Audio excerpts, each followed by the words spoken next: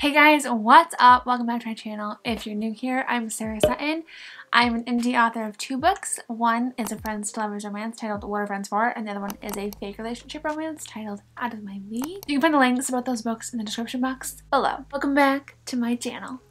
So today we're doing a Q&A, and the last time I did a Q&A, I had this little furry fuzzball right here, and I thought, why not every single time we do a Q&A have the cute little puppy who is staring out the window. What are you looking at? Have the cute little puppy be a guest star. How fun would that be? Yeah?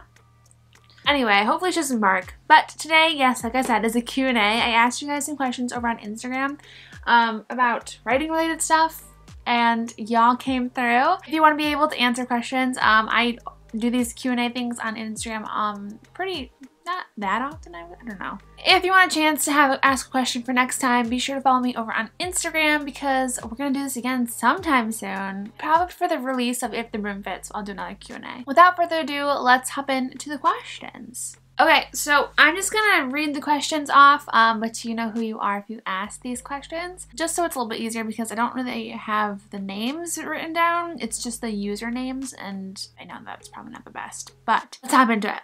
Okay, so how long have you been writing? I have been writing since I was like in the 1st grade, since at 6 or 7 years old, and I feel like that's just a strange answer. I've been writing seriously probably since middle school. Throughout elementary, you know, I was a kid, I didn't really know what I wanted to do.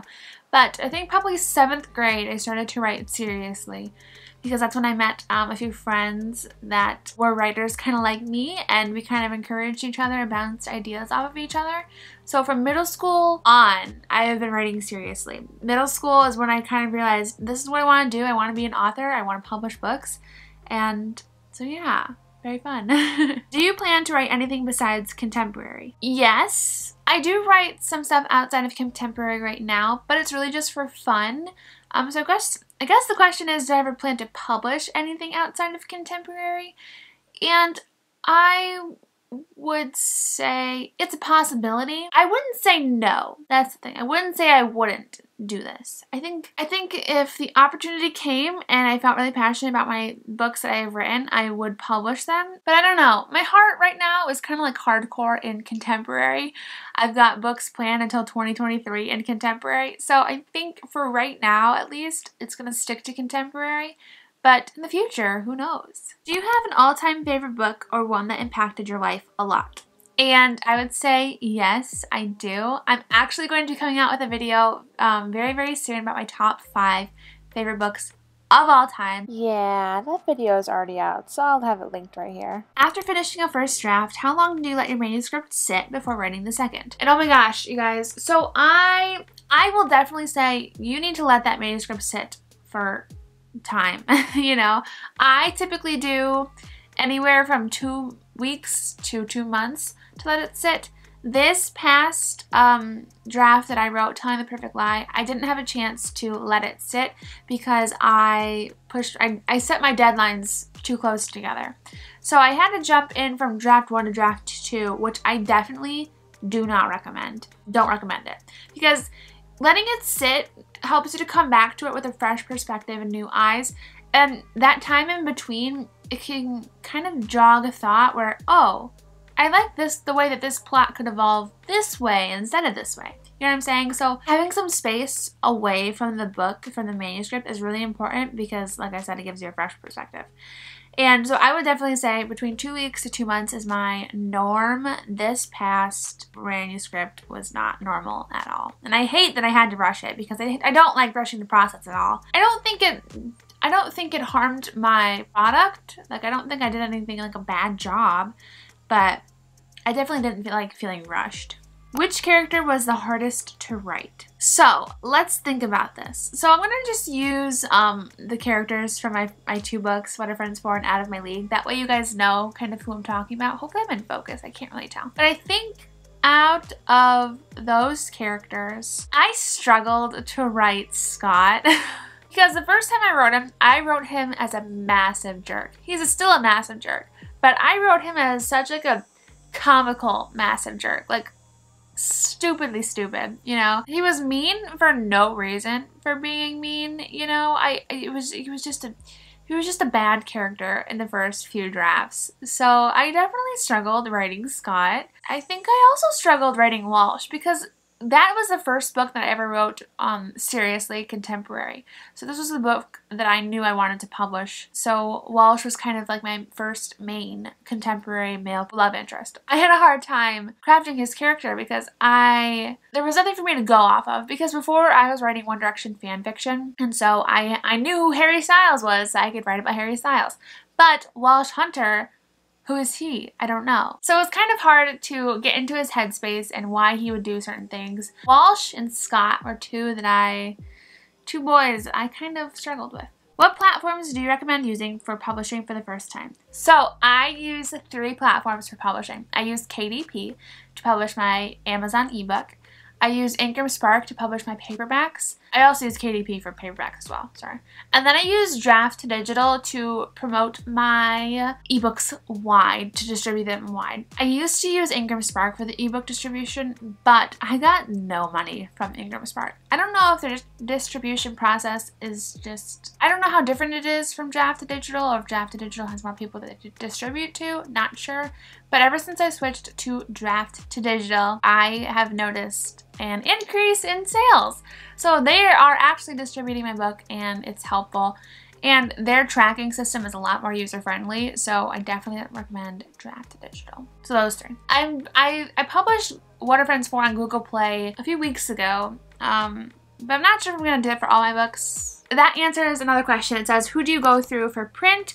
I use Ingram Spark for my print copies to distribute them to Barnes & Noble and anywhere print copies are sold that way. And then I use KDP to do the print copies through Amazon because it's just easier that way. Who do you relate to more, Sophia or Remy? And I would definitely say Sophia. So Sophia is a character that I had written kind of like based off of me. At the time when I was writing it, I was like, that's typically what I did for fan fiction too. I kind of modeled the main character after me because, you know, naturally. But Sophia's changed and evolved since those first few drafts. So she and I are not as close as we were when the book started out. But I would still definitely relate to her more because she has her dreams and her goals, and she sometimes struggles with the, I don't want to say morality of it, but she struggles to put others first before herself. And I'm introverted. I feel like I can be my own person. Sometimes I really do struggle with being selfish and me oriented, so sometimes I'll think about my goals and my dreams over somebody else's, and in Out of My League, Sophia has a hard time with this. She has a hard time with it, that's all I'm gonna say. Read the book and you can go on that journey with her as she realizes, hey, it's not just me in this world. Anything in particular that gives you inspiration to write? Music definitely gives me inspiration to write. I swear, I'll listen to some music and I will instantly feel in the mood to open up my notebook and start writing. Absolutely music. Okay, Grace asked this question, and I don't want to answer it, but it says, Spill, who is your favorite, Elijah or Walsh? How am I supposed to answer this question? Because, listen, okay, Elijah is the sweet, artistic, you know, kind of moody, kind of quiet type. He's got some own inner struggles, all that stuff. He is just sweet. You know, is the best friend you always wanted. Love him to pieces. And then we have Walsh, who is the charismatic jock baseball player. He's sweet. He's funny. He thinks of these cute like little date ideas. He's just, oh my gosh, no. I'm looking at my character art image right now. I'll put it up on the screen. How can you ask me to choose? Okay, who would I want to date? Walsh or Elijah? Oh, I don't want to say it. Okay, even though I love the other one to pieces, me personally would want to date Walsh. He's just, you know, Walsh is just. But then Elijah is, oh no. Grace, why, how could you do this to me? Grace, Seriously. I know I did it to you guys in a poll on Instagram not that long ago. So that's probably just payback, but oh my god. I love them both. But I guess if I had to choose which one I'd want my happily ever after with, I'd want Walsh. But I still love Eli. I do. I just think I'd want Walsh. Okay, what is your editing and revising process like? It's kind of a long question. I have a few videos up on my YouTube channel. I will link them somewhere along here, what it is like. But yeah, so if you are interested in what my editing and revising process looks like, I'll have my final edits video linked somewhere because that just came out. And I have my beta reading process linked somewhere, and yeah, so very fun. Did you use a literary agent? And that is a no, I did not. And then they asked, how difficult is it to go from a manuscript to published? Honestly, I didn't think it was that hard at all. Well, it's not hard to publish at all. I don't think it was easy to upload to the vendors and work my way through it.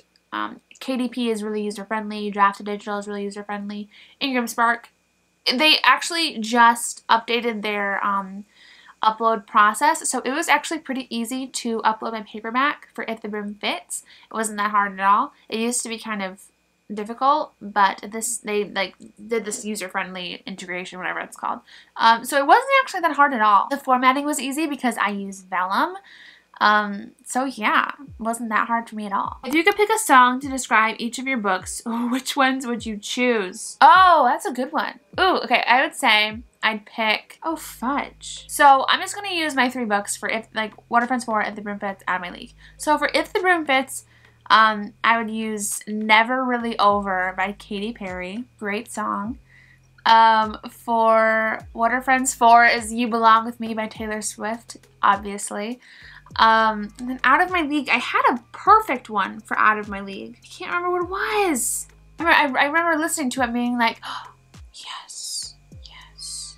Fudge Nugs. Guys, I don't know. Hang on, let me look. Well, Into You by Ariana Grande would be pretty cute, I would say. Guys, I don't know what the other one I thought was. Weird. Well, if editor Sarah remembers it, she'll put it on the screen here.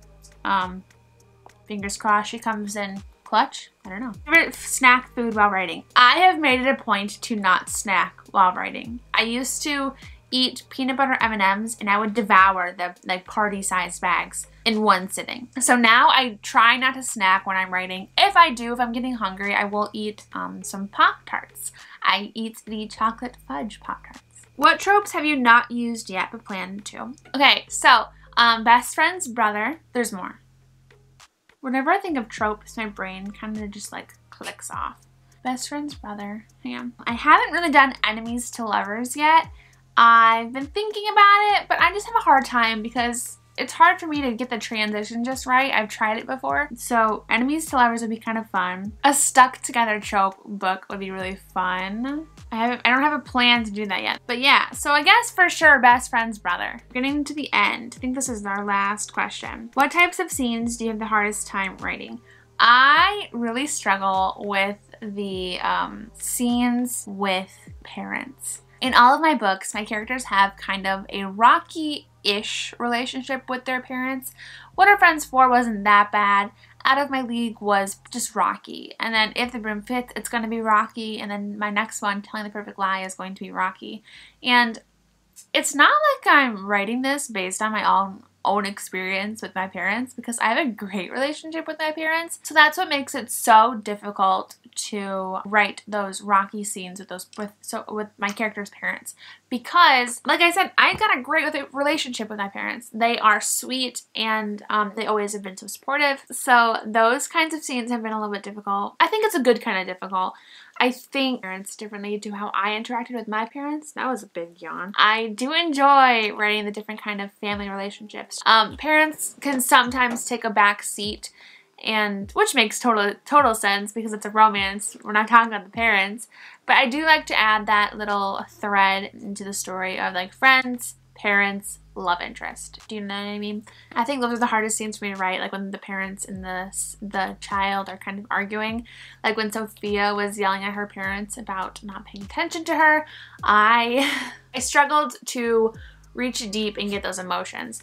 Those emotions, wait, you gotta be in here for the video! Oh, she's gone. Those emotions were hard for me to tap into, but very fun. And don't worry, I've got good family relationships coming up soon in my writing. Anyway, that is all the questions. Thank you guys so much for watching this video and for sending, in your questions, because I have so much fun answering them. I love it to pieces.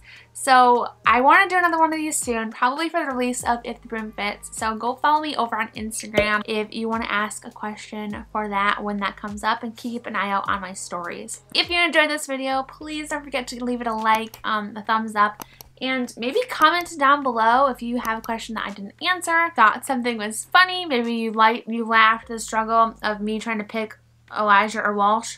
Oh my gosh. But likes and comments and subscribes help my channel so much, and we're getting closer to the big number, y'all. Crazy, crazy, crazy. Anyway, that's all for me today. Thank you so much for watching, and I'll see you guys next time. Bye.